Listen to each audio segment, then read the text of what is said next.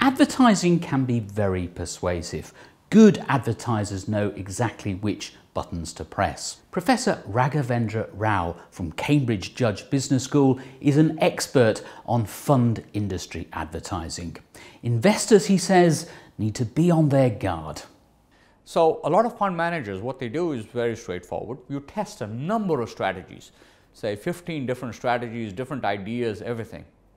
14 ideas don't work out. Right? So what do? You never launch the funds. The one idea that does work out, because you've done back testing and all these things, that's the idea which launches, and you say, look, if we had opened this fund to you 5 years ago, you'd have made 150%. And now we've opened it up because it's such a good fund and people give you money. Of course, what they don't tell you is we launched 15 funds 5 years ago, 14 of them didn't make any money, so we're not opening them up. This is the only one which did, purely by accident, and here's an opportunity for you to invest money. That tactic Professor Rao has described there is just one of the tricks of the trade.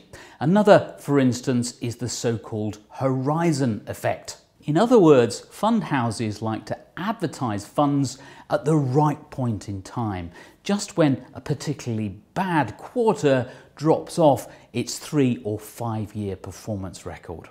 Personally, as an investor, because I'm aware of all these strategies, I try to be very careful in what kind of fund I invest in. It's almost a question of saying, okay, do you take ads for jackets seriously or ads for shoes seriously? If there's a defect, the ad is never going to tell you that it was a bad shoe or a bad jacket, right? The ad is always going to say it's a great shoe or a great jacket. So in other words, a lot of this is caveat emptor, right? The buyer should beware. So being aware of these tactics is probably the first thing which most investors need to keep in mind. Finally, remember that fund houses tend not to advertise their passively managed funds. They make much bigger profit margins on their more expensive active funds. For investors then, paying too much attention to adverts is a bad idea.